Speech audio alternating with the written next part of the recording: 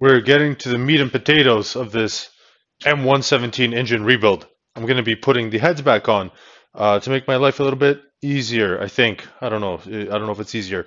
I'm going to put the front cover on first. Why am I going to put the front cover on first?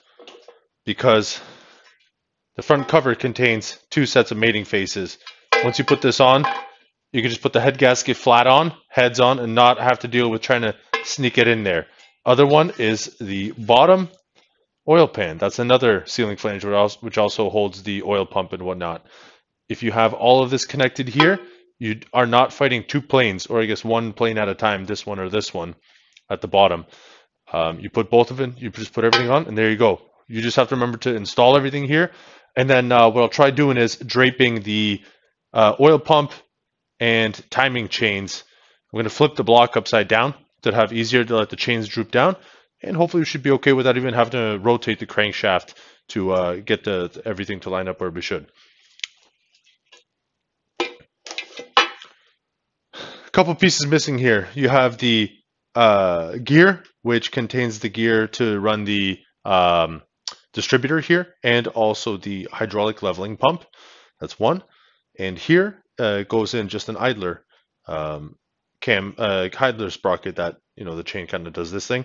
Also, there's a guide here, and there's the two guides in the heads, and there's another long guide here, which I'm going to take you through now how to renew the lining plate. Forgot to hit record. I'm renewing this shoe on this guide plate. This guy you just bust off, so you can see distinctly where the wear is. And what I'm trying to do is just slide this guy down here while simultaneously grabbing this.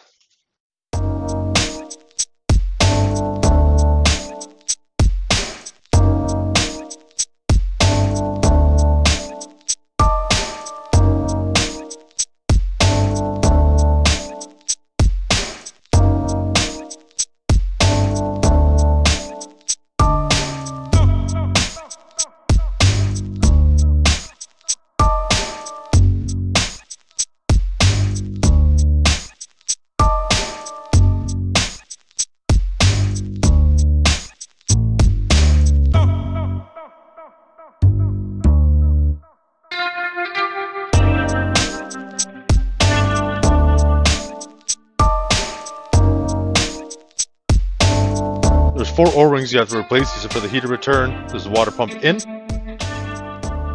You notice I already have my new guide here for the oil pump chain.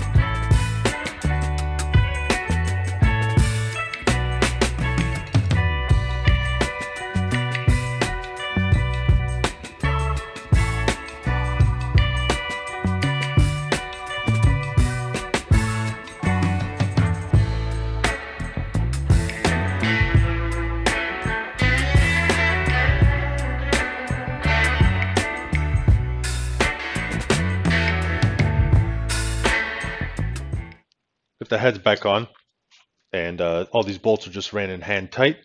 All these cylinders are placed in a below top position, so we got some room if these valves compress a bit. Torque specs on this head. These cam to head bolts that do not penetrate into the block, these are M10, they go to 50 Newton meters. The front M8 bolts that go head to timing cover, there are 5 in total, 1, 2, 3, 4, 5, 25 Newton meters. And the head bolts get done in a few stages. So check that out.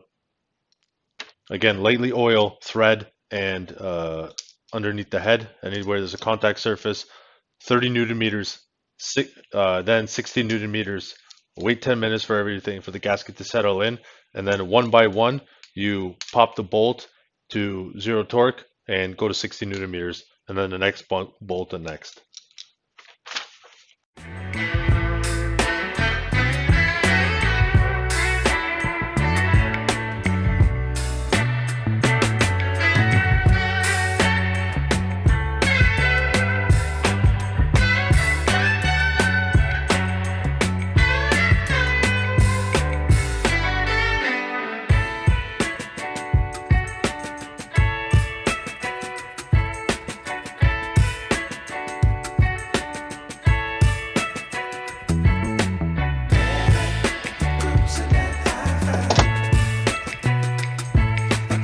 We're going to flip it to this side.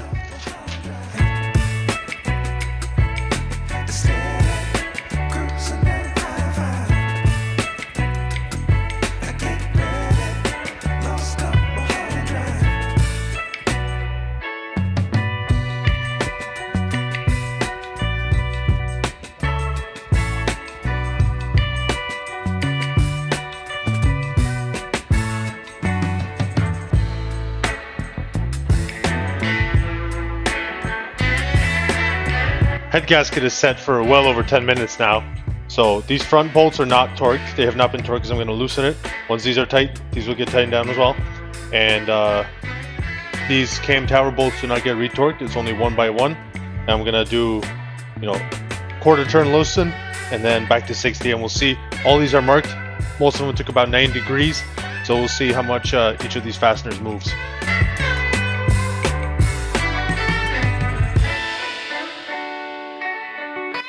So that's nice. It lined right back up. I'll show you on a bolt up here a little bit closer. But that 60 marked it right up. So I'm going to mark it with the down arrow.